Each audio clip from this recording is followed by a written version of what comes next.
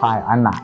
And I'm Julia. We do Extension 2. And here's why you should too. Extension 2 explores a wide range of topics relating to both the classroom and real life.